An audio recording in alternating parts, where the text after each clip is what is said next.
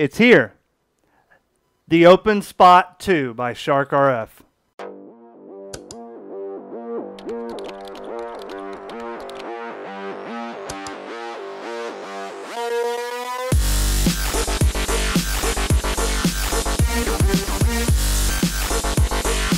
HamRadioConcepts.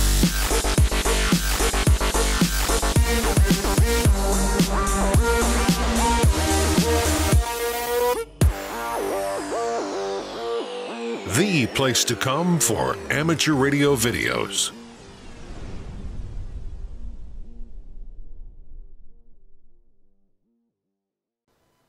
Yes, friends, it has finally arrived. The wait is over. You are watching HamRadioConcepts. I am KJ4YZI, and this is a video about the Openspot2 from SharkRF. Now, to some of you, this may be new news. To others, you've been talking about this on Dstar reflectors for some time. I've heard a lot of people anticipating the release of this, and I myself have been pretty excited about it.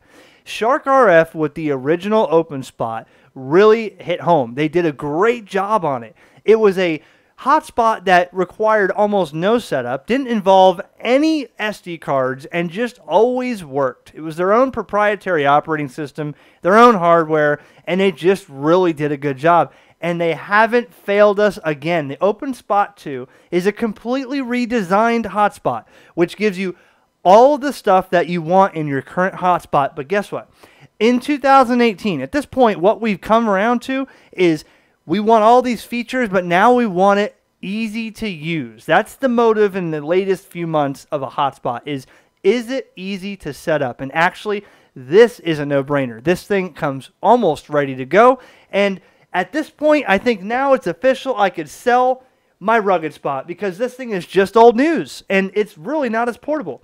We're going to show you exactly how nice and compact this thing is. Introducing the Openspot2. This thing is very, very thin, very light. Look at it.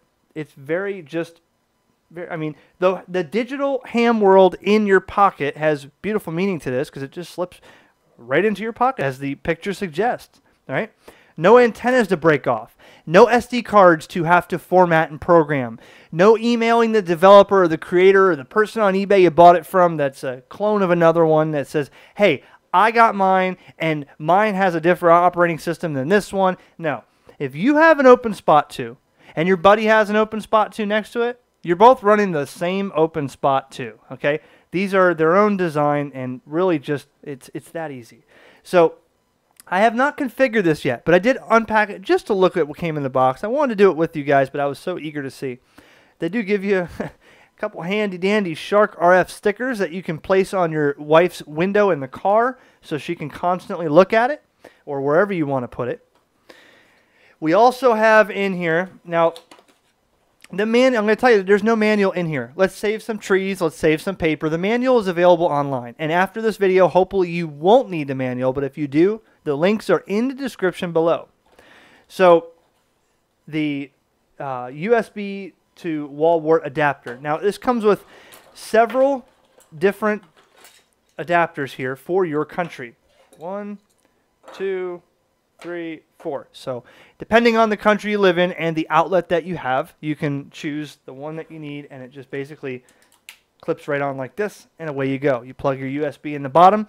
This does come with a 2-year warranty, and with that said, they do highly recommend you use only the appropriate battery adapter here, or a power adapter here, or if you're going to use a computer or battery bank, fine. But guys, there's a lot of these. These come with every single thing you purchase now. They're a dime a dozen, and they're coming from China. And there's some of them, this is rated at 5 volt, 1 amp, but there's some of them that say that, and they come out 6 volts or 5 amps or whatever. You don't want to damage your Openspot2 with that. So make sure you use the appropriate one that comes with it, or a computer USB port. And also, they give you a USB-C cable. Okay, so they chose to use a USB-C port on the device, and that's the new standard. I was corrected on a previous video when I didn't know exactly what that was, but you guys taught me, so I thank you. You remember the first one had an Ethernet port on it, and the big question or big thing with that was, when will they have a Wi-Fi version? Well, here it is, and you don't need an Ethernet port to set this thing up. It's just as easy to set it up with Wi-Fi, and I'll show you that now. So the SharkRF Openspot2 hardware and operating system is designed to boot extremely fast. Watch this. When you plug this in, watch how fast you get a light on this thing. You'll see the lights flashing through the cover. It's already in access point mode. It is transmitting an access point to which you're going to use a device. We're going to put this right here so you can see them both at the same time. You're going to use a device like your phone or something with a Wi-Fi to connect to it. You know, in this day and age, everybody's using their hotspots mobile in the vehicle, and they have it tethered to their phone. So what I'm going to do is I'm going to use my iPhone here, if I can get that in camera. Okay, so you can see my Wi-Fi there called garbage, and then I have an extender there. But there's also the Openspot2 access point. It's an unsecured access point. Tap on it. It's going to connect your phone to the Wi-Fi that's broadcasting from the Openspot2. Once you get it connected, and it's connected to your Wi-Fi, you're going to go to a web browser here, and you're going to type in openspot2.local. And you can see here it's going to bring you to the main configuration page. That's openspot2.local for the address. And now you're in Wi-Fi setup mode. So very simply, just click on next for whatever country you're in. Now you're going to go down here and you're going to search. It's scanning for Wi-Fi. You're going to search for your Wi-Fi network to connect to. Mine is called garbage. I'm going to connect to it. I'm going to type in my password. If you knew what my password was, you would laugh. Okay. Now connecting to the Wi-Fi. And once it's connected to Wi-Fi, you can finish your setup on a computer or a tablet. Anything that's on the same Wi-Fi network as, and notice the lights over here. You see what it's doing? Lights are changing colors. It's connecting. It's doing its thing. That means it's connecting to the open spot. It's connecting to Wi-Fi. And now I could finish my setup here on the phone because now it's jumping on Wi-Fi, and then my phone's going to jump back on Wi-Fi. And we can do it this way. But for the sake of the video, I'll connect to a web browser on my computer and show you the setup from there.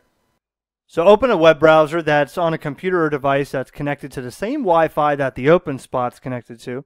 Type in openspot2.local.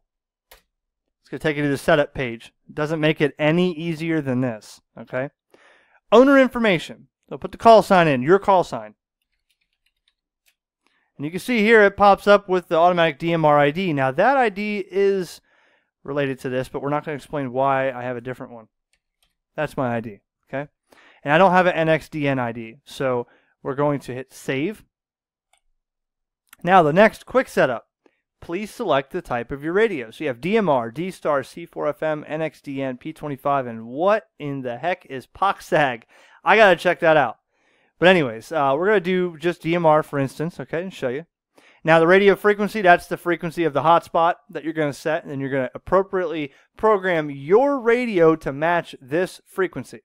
So keep in mind this frequency has to be on a legitimate frequency in the band plan. You can't have it on a repeater output. You can't have it in the middle of the simplex. You can't have it on a satellite downlink. So we'll pick this for now, but use a frequency that is acceptable for hotspot use.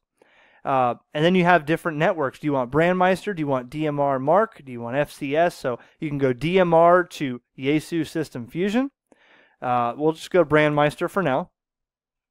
Now the server, you want to pick a server that's close to you. Normally I pick United States. You know, there's a server there. I think that's Central US. And it's got the rest of it already in there. So you click, you can go right here and click the Brandmeister talk group that you would like it to link to upon boot up. So I'll just pick TAC 310 and we'll hit connect. Now at this point it's going to pull up the status. It shows you right here. It just linked. It gave an announcement on the radio, which you didn't hear because I don't have a radio on my desk. But it transmits and it says connected. There's somebody here on the TAC 310 now. So it's got a status page. That's familiar from the previous OpenSpot, and it shows you down here the other settings that you have here.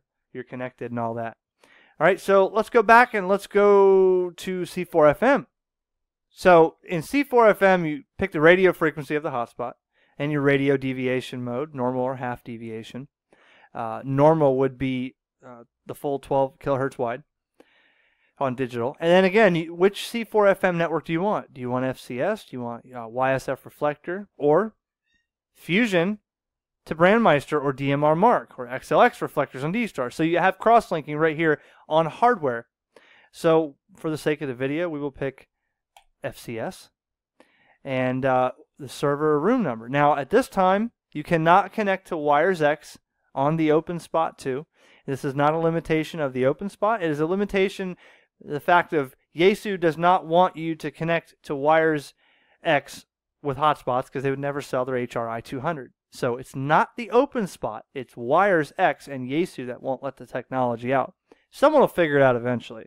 But we'll pick, I don't know, where's AmericaLink? Isn't it 90? I think it's, or let's see. There's so many of these different things. Here, AmericaLink, FCS 090, my DMR ID call sign, and connect. And look, puts you right on there. That's it. Now remember, guys, you don't have to go into the hotspot and change this every time. You do it one time in here. This is where it is connected to, and then you change all that from the radio. Okay. So use your radio to change reflectors and DMR talk groups and such. You don't have to log in and do it every time this way. We'll go back to quick setup, and we go, I don't know about these, we'll go Dstar, and we click on, see, you have gateway, DCS or XLX reflectors, or REF, reflector or X reflectors. I'll click that. We'll leave the frequency alone. We'll go to the server. We'll pick, I don't know, 30 Charlie, right, module C. You leave the server there and everything. Remember, don't forget to set your radios, your call to CQ, and you hit connect. It's that easy. We'll leave the status page and we'll go up here to, this is familiar from the previous Openspot. We'll go to connectors, and right here you can change the active connector. Your connector is where or what mode you're on, basically. So I can go like this and I can say, well, I want to go back to System Fusion, FCS. Switch to selected. That's it. It changes it to Fusion. That's simple. Now, the Openspot compared to Pi-Star you can't run 4 different modes and have it scan it, but you know what? On all the Pi-Star hotspots I had, I never did that because that was so annoying when I'm having a conversation on Dstar and someone would key up on DMR when there's a pause in our conversation and it switches me. The Openspot is not like that, and I like it this way. You can just pick one connector or one established mode and leave it there. So now that I'm on FCS or Fusion, I can go over here and modify whatever I want, hit save. Okay, or I can click this and I can go to, POCSAG or whatever. Now, apparently, reading this during the video, these that are grayed out are not supported yet. So I guess they have to add these in future firmwares, which they have the opportunity, or they have it where they can do it with a firmware. They just haven't done it yet. They wanted to really, this is the most used, Dstar, Fusion, and DMR. But they can do that with just the firmware update. So if I want to go back to Dstar, I click this and hit switch. That's it. Switches it right to Dstar. If I go up to modem, so kind of redundant. You have your frequency. If you just wanted to, instead of going through quick setup, you just go to the modem page and you can change the active modem and then the frequency. And the transmit power. Now look, the transmit power on the Openspot 1 and the Openspot 2 is 20 milliwatts.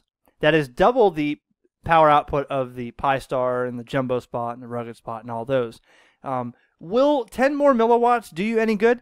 I believe it will, because there's a lot of people that I've heard talking and seen videos where they want to get range to the other end of the house, a big house on a farm, and they just can't, the shed out back. You're doubling your power, essentially. And doubling your power, from 10 to 12 milliwatts won't make a difference, but 10 to 20 does. So you can dial it down. For me, I'm going to turn this down to 5 milliwatts because I don't need all that power because usually it's in the vehicle with me. So save the power, dial it down. If you got it positioned in your house all the time and you're constantly roaming the house, leave it up on 20 milliwatts if you want. I never really need to run it that high. So CW ID if you want to enable that, so it IDs over the radio.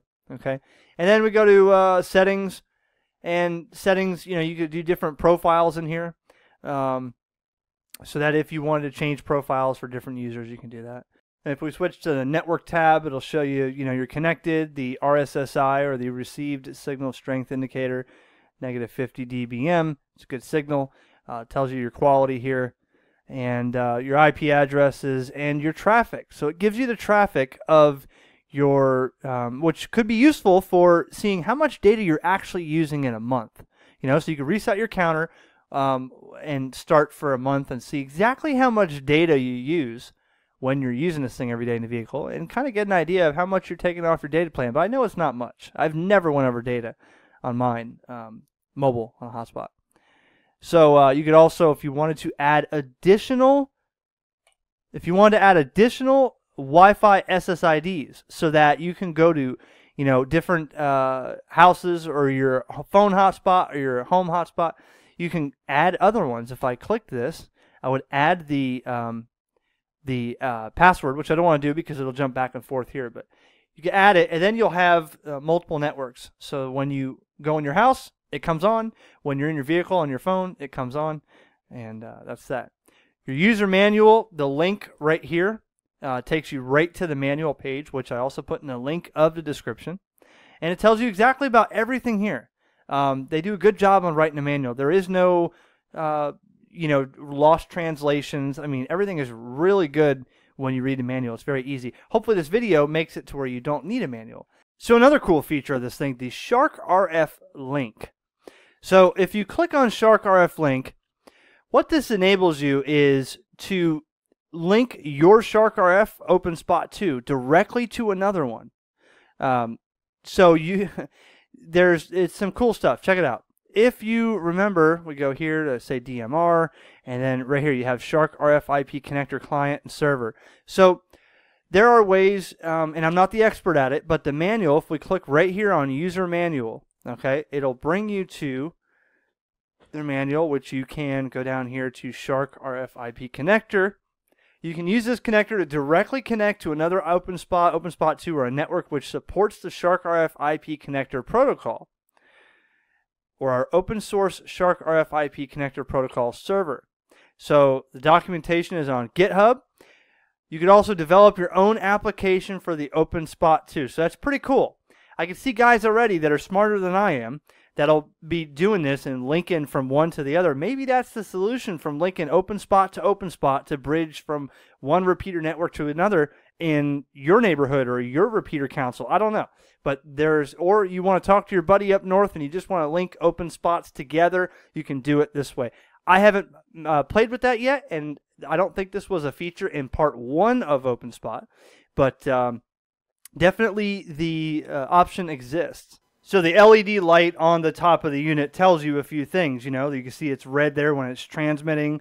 It's different colors. It's the same what you saw before. Slow fade on, slow fade off as a white color for access point mode. And when you're connected to the open spot, it flashes one way, and when you're receiving, it's another. So the LED light has a few different meanings, and it looks cool. I like the readout of the status messages. For instance, this is trying to connect to the Wi-Fi right now that's in my house, which may not be reaching. But check it out. If I transmit, so I have OpenSpot trying to connect Wi-Fi network. So you can hear it saying OpenSpot trying to connect Wi-Fi network. So I'll connect it to my Wi-Fi on my phone. Yeah, I was saying that I love your videos. I show them at our club meetings here in Memphis, at the Memphis Digital Amateur Radio Club group. And I picked up a radio tone, RT4 radio, based on your videos for the network deal. And that'll wait about 4 or 5 days for an ID so I can get access to the IRN network. And I was just wondering if you knew how long it takes for those guys to respond. Thank you for that information. Have a good night. And 7-3 to 2BSM. We'll be clear. 7-3 KJ4YZI. So let's play a little C4FM. A little bit different than the Dstar. On the Dstar, I could use the Wires X button to connect, and not connect to Wires X, but the functionality. So this one, you could use DTMF codes to change rooms. So if I wanted to go to America Link, That'd be reflector 1, room 90, I believe. So I can key up and dial in DTMF, star 90. Openspot connected to XCS 1, room 90. And that should be America Link. And then, you know, you can dial in DTMF codes. Right now it's preset to star, and then the number, KJ4YZI testing.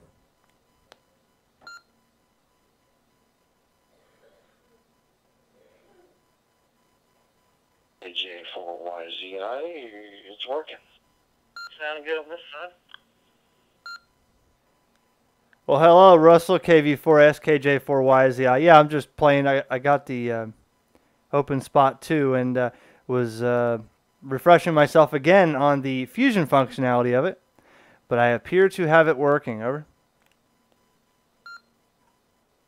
Oh yeah, you're working. I'm on the Alabama link like you are, so yeah, it's working fine. AG6PF. Fantastic, Eric. Yeah, I've got my eye on too. Can't wait to see a little review there if you're doing one.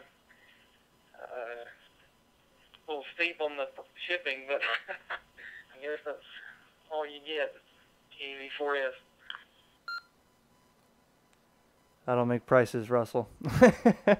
7-3, buddy. Let me get back to it. KJ4YZI. All right, so this about wraps it up. It's getting a little lengthy, but you get the idea on the Openspot2. So I have one thing to note here. It's a great device being slim, having Wi-Fi, having the ease of setting this thing up. And the only thing is I've gotten so used to the Pi-Star functionality that this is a little bit different.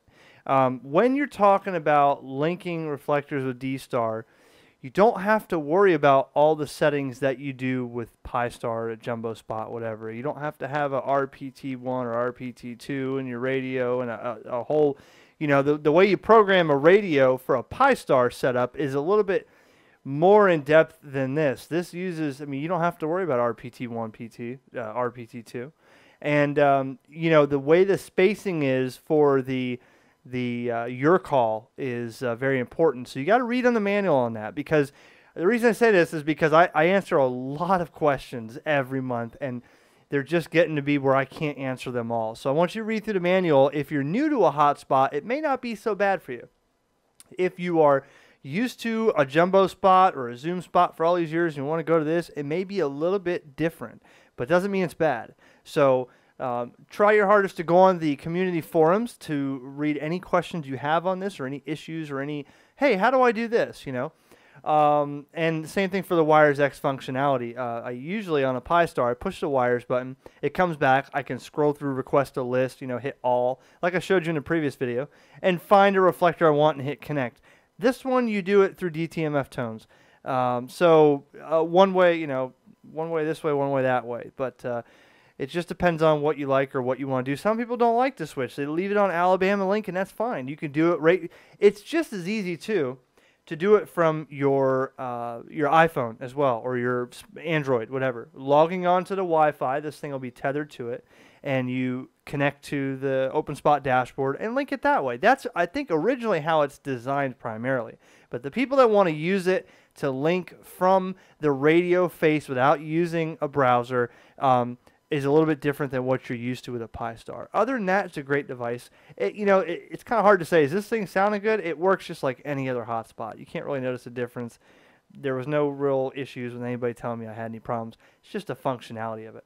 But the Openspot2, check out the links in the description for manuals and stuff. And any other information I can put in there will be in the description. Thanks for watching, as always. Leave your comments below on what you think. 7-3. Thanks for watching from KJ4YZI.